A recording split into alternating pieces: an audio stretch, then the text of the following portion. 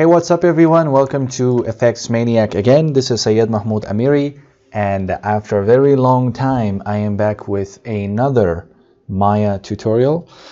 And as a lot of you guys have been asking for more Maya tutorials, especially for effects, so I decided to do an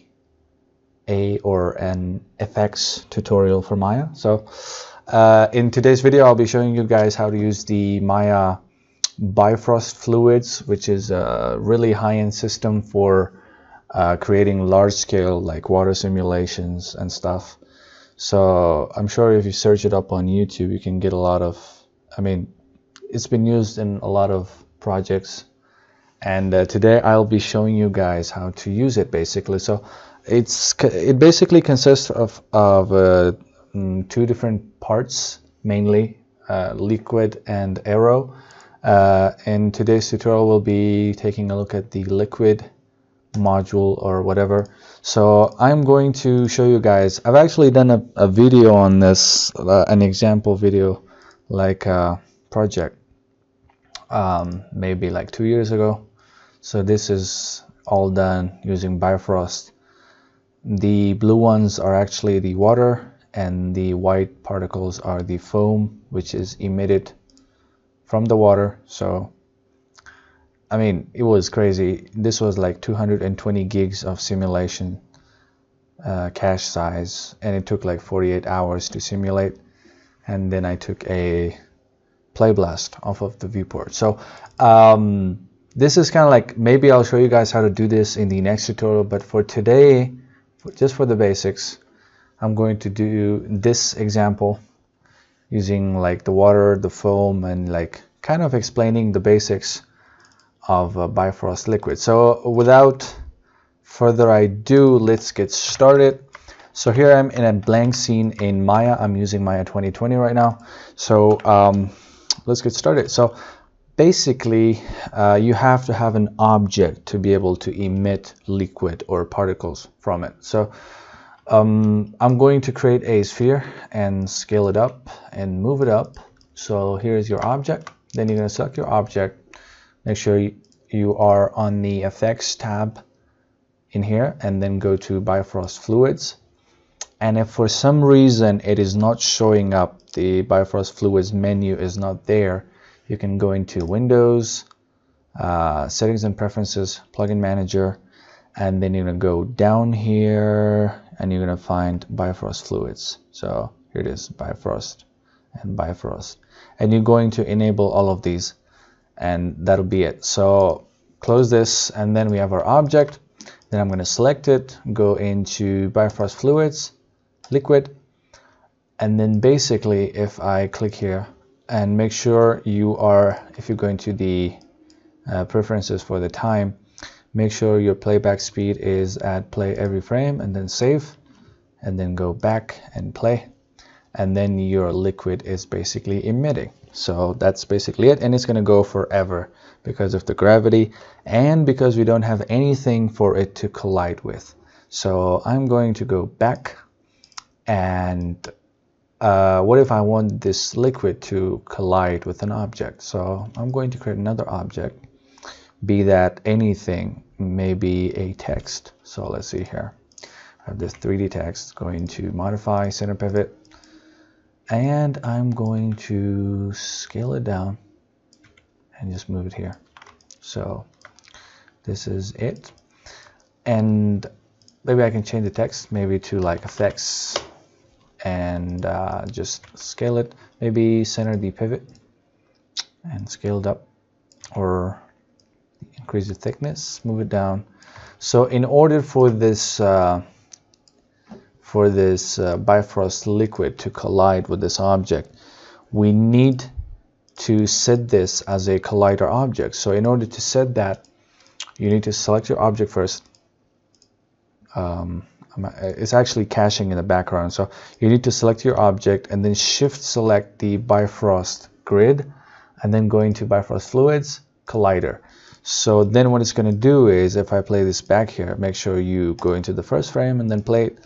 What it's going to do is these particles are going to collide with this object. So which is really cool. And I'm going to add a plane too, so one plane, and then do the same thing. Select the plane and the grid and go into Bifrost-fluids collider. So it's going to collide with that one too. So you can add as many colliders as you want, but make sure you select them individually. So yeah, and the reason that they're going through the floor is that your floor needs to be thick enough for it to be able to not go through it. So what I'm going to do is just move this down and give it some thickness, or maybe I'll delete this plane and I'll just add a cube and scale it up. Make sure you have thickness, that's why it's not working. So scale it up, and now it won't go through it.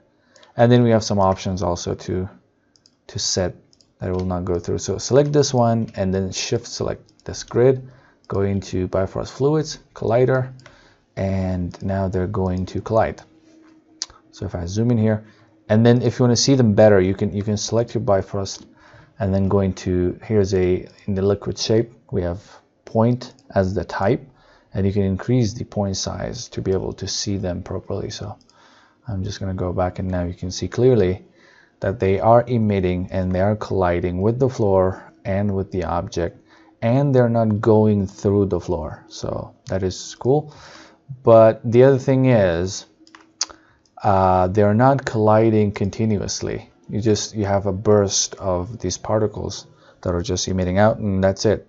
So the thing I'm going to do in order to make it sort of emit continuously, and I'm going to set this point size to 2, is that I'm going to go into the Bifrost emitter props in the outliner, which is here, and then enable continuous emission, which is basically going to do what it says. It's going to continuously emit particles. So I'm just going to go back here and then play this, and now you can see that we have our particles continuously emitting from the sphere and colliding with the object and the floor, and then when it reaches here, it's going to go through the floor. So that's it. So basically, here's our basic fluid simulation using Bifrost. So if you take a look at here, you can see that the particles are not really colliding like closely with the object. So whenever you create an object and set it as an emitter, as a collider, sorry, with the Bifrost particles, it creates a Bifrost collider prop, which you can select here. But then if you go into the Bifrost liquid properties, there are 2 options to be able to control that. You have the transport step adaptivity, which you can double it and it'll work. And here's a little description for it. Controls the number of iterations used to affect the particles along the voxel velocity field. And then you have the time stepping. So I'm going to make this like 0.5 and the time step adaptivity to 0.2. And then I'm going to go back, and now it's going to make the collision of the particles with the object a lot more precise. So that's I think it for this. And then if you want to increase the quality or the voxel size for this to be able to emit more particles, you're going to go into the Bifrost liquid properties, and then you have an option called master voxel size. The less you go, the more the more dense it's going to be, but of course it's going to take a lot of time to process, so make sure you don't go too low. So for now I'm just going to go to like 0.3, and then I'm going to go back here and then play this, and you can see that now we're emitting a lot more particles. So and they are colliding with the object and with the scene. So yeah, that's basically it. And then the next thing that I'm going to do is I'm just going to take this, and I'll just create a little thing from this. So I'm going to extrude this, offset this one like this, and I'm going to extrude this down just like this, and then I'll just scale it to to be able to create like a room for this. All right, just going to move this up again. Make sure the particles doesn't go out of this area. So that's the thing for that one. And then in this example, I just created an object and rotated it to be able to kind of like create a motion and move the foam particles around. So I'm just going to delete this and I'll create a cylinder and move it up. So you can just go ahead and rotate this like this, and then just hit T and subdivision caps to 0.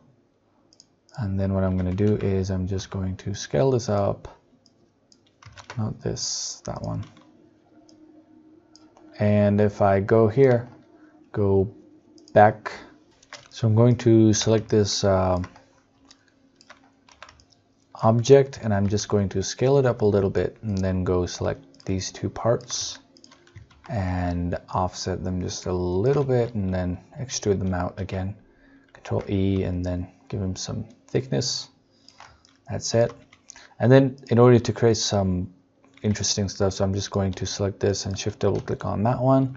Go ahead, turn off the key faces together and decrease the offset, and then again extrude it a little bit to create these sort of extruded areas. And then I'm just going to rotate this, so just scale it and then hit make it like 200 frames. Go ahead, increase the timeline and right click, set key on the rotation and go into like 200 frames, and I'm just going to rotate it like what, 400 degrees. And now if I play this, you can see that it's rotating. I mean, it should be rotating, so yeah, it is, but I think it's moving very slow, and it's not colliding with that because we haven't set it as a collider. So what I'm going to do is go back here and set it to like 1500, and then I'm just going to set key again. I think we've messed up the keyframe, so delete these, go back in here and set this to 1500, and then I'm going to set key again. So I think this time is right. So now they're rotating, but the next thing I should do actually is select this and select this one and go into Bifrost and collider, and now the particles should be colliding with that object, and it's going to splash them all over the place if it is like fast enough. But I think they're not. I mean, the motion is not fast enough to be able to kind of like splash it all over the place, or maybe it is. I think it's fine. But then the next thing that we need to do, or I'm going to show you guys, is how to emit foam particles from these main particles. So what you're going to do is you're going to basically select your Bifrost and then go into Bifrost-fluids and then go into foam. So you created foam, and then if you play this now, you can see some white particles emitting off of these particles, and those are basically the foam particles. So and you can increase the amount and everything. So if I go back here and select the Bifrost container and foam, you can increase the max particle count, the point size. You can see you can differentiate between them. Like this is foam and that is the main particles. Maybe I'll set this to like 2. Now you can see clearly the foam particles that are emitting from the object. So I'm going to go back here, and maybe I will just and there are some other options here which we will gonna get. The meshing part especially, you can enable the meshing. Just gonna create the mesh, which is the ultimate thing. You want to simulate this, and then you want to mesh it, and then you want to light it and render it. But in this tutorial, I just wanted to show you guys like the simulation part and some basic things about Bifrost. So what I'm going to do is I'm going to go into the liquid properties and set the master volume size to like 0.25, and I am going to take a play blast of this, and when it's done I'll show you guys how it looks. So I'm going to go right click on the timeline, play blast, 1920 by 1080, scale to 1, AVI, save to file, and that's it. So maybe I'll name it to like Bifrost, and then I'll set it play blast, and I'll wait and I'll be back when this is done. Alright, so the play blast is finished, and if I play this you can see that it's looking really cool. The motion of these are just really awesome. You can see that the foam is actually inheriting the motion of the particles, and it's looking like a big wave of water that is kind of moving around in a closed area. So yeah, that is really cool, and you can increase the resolution a lot more, but I think for now it's just really cool. So you go here and you can check around the different places. So yeah, that's basically it. So and there are some other options which alongside with the meshing of this, which I may get into in another tutorial, and I may show you guys how to do this video with the moving character. So this was one which I've basically done a while ago, like 2 years ago. There's like crazy amount of particles here, you can see that, and I've created a kill plane here. So it basically says that whenever the particles move out of this plane, they're going to be killed, because if they don't, then you know they're going to take forever to simulate, because there are like tons, like thousands and millions of particles. So it's going to take a lot of, still this took like 220 gigs, but it's okay, and it's colliding with this, so it's looking really cool. So maybe I'll show you guys how to do this in the next tutorial, but for today's one I think we've covered some basics, and maybe we'll take a look at the aero part also. So I hope you guys enjoyed this tutorial. Most of you guys were asking about a Maya effects tutorial, which I will try to do a lot more.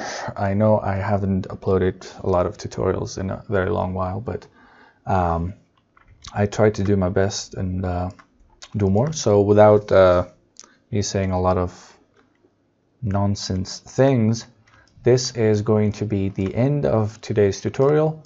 I hope you enjoyed it, hope you learned something from it.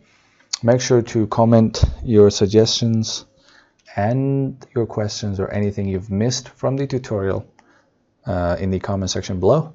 Make sure to like the video, and if you haven't subscribed to my channel, make sure to subscribe and turn on the bell icon to be able to be notified whenever I upload a new video. And you can also check out my Instagram page for some of my works, so FX with Sayed. And that's it, and till the next video, enjoy working.